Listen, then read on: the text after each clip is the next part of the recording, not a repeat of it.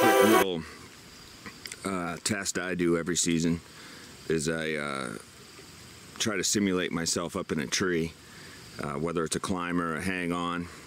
Saddle obviously is a bit different, I guess I don't really blind hunt much, but if you're in a blind, best thing to do is you can try to simulate yourself being in a tree, right? So what I'll do is I'll sit in this chair here and pretend the back is the tree. I'm going to pull back without trying to move too much and try to actually simulate the amount of movement that I usually take, which is not much. If it's too hard to pull back or doesn't feel comfortable where I can't hold it if I need to for a minute or two, which has happened to me before, then I'm gonna have to lower it. But I'm gonna give it a try right here. I suggest you do the same. Let's go.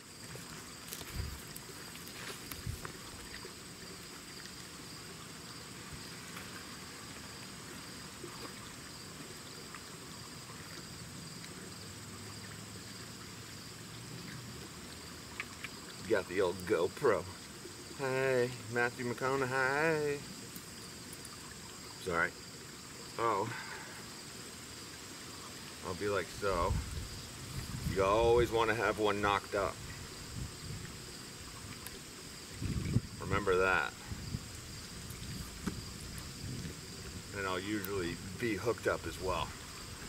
Sit just like that. Now I'll wait. See a deer, wait for it to get behind the tree.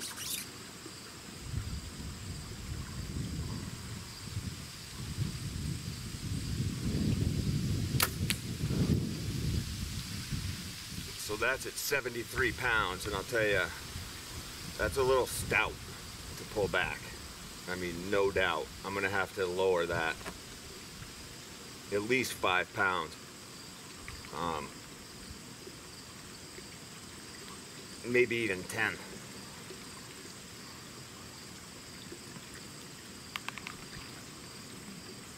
Because not only do you want to be able to, pull back your bow comfortably, but you don't want to have to, sometimes you got to hold that thing for a while.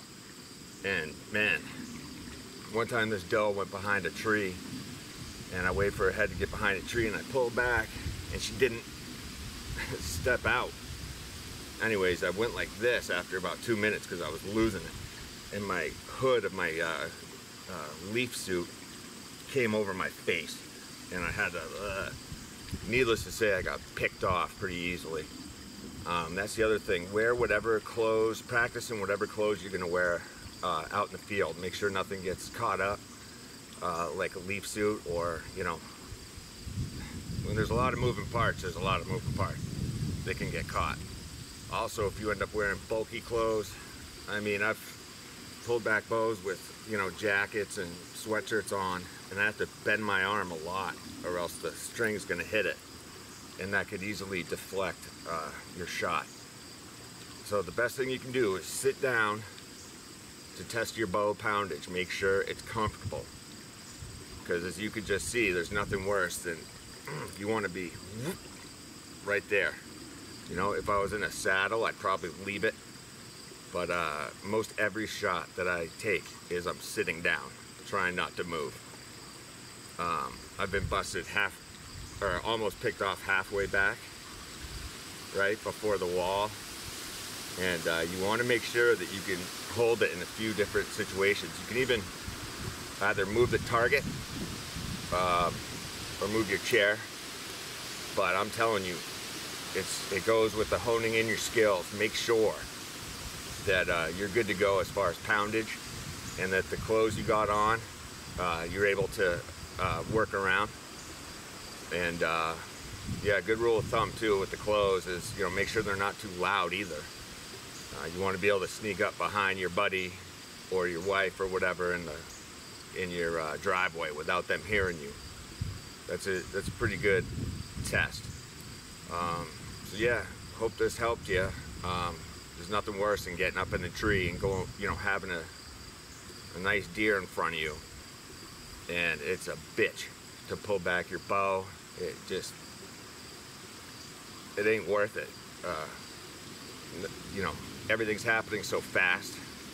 I mean, sometimes I've turned around, I just moved my head and whoa, there's a deer right there, right? And there's nothing worse than being like, right? You want to just right into your shot, rip it back, and give it to her or him. So yeah, anyways, hope this helps. Practice sitting down and practice with whatever clothes you're going to be wearing in the field. You know, even if it's a face mask or a hat, leaf suit, hat with a leaf mask, whatever it may be. And that's going to help you out tremendously. All right? Hope it helps. I'll talk to you soon. Later.